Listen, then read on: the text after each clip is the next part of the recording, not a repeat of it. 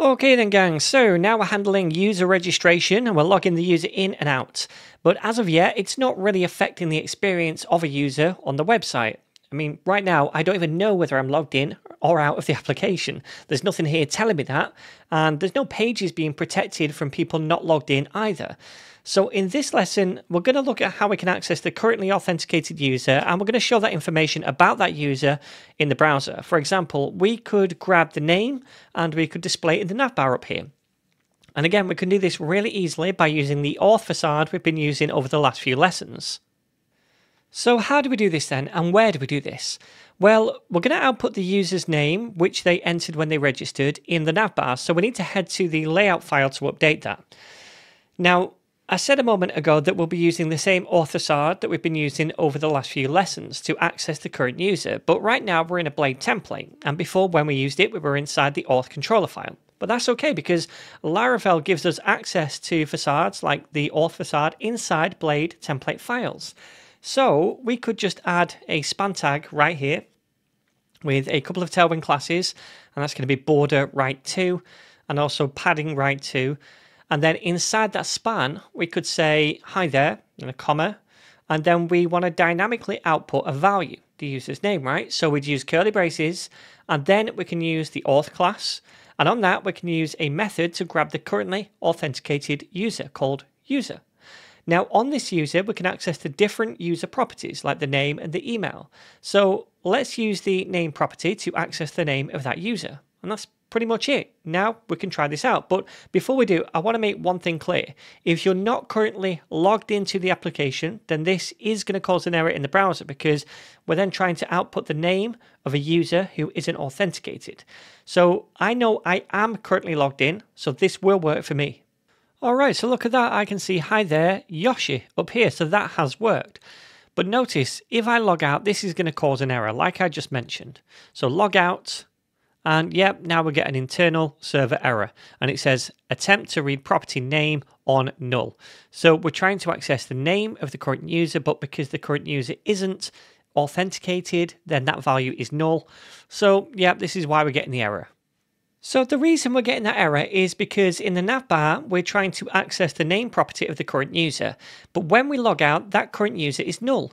And then we're trying to access the name property on that null value, which causes the error. So ideally, we only want to show the user's name when we know that that user is authenticated. And we can do that really easily by using a Blade directive called @auth. So before we use that, let's just have a think about which elements in the navbar should only really be shown to a user when they're logged in or authenticated. We know the username is one of them, right? But also, we only really need to show the logout form to users who are logged in as well. And also, I eventually want to make it so that only authenticated users can create new ninjas. So it makes sense then that the create link only gets showed to authenticated users as well. So let's just restructure this navbar a little bit to group those things together, and we'll do that by cutting the create link from up there and pasting it down here above the logout form. Okay, so now they're all grouped together, we can use that special auth directive to wrap all of these elements. So I'm going to say up here @auth, and then down below the form, I'll close that by saying @end auth. And also I'm just going to indent all this content inside that a little bit, just for readability. Okay, so this directive now only shows any content nested within it when the user is authenticated or logged in. So now, since we're never going to be showing this username to people who aren't authenticated, then we shouldn't ever really get an error when we're logged out because we won't show it then. Cool, so we'll preview that in a moment, but first of all, I want to just wrap the other two links in the navbar with a different directive, and that directive is called @guest, and this does exactly the opposite, really, of the auth one. It only shows content to guests or unauthenticated users. So let's come up here above the login link, and we're going to use that guest directive, and then we're going to close it by saying end guest down here below the register link. And I'm just going to indent those two links as well.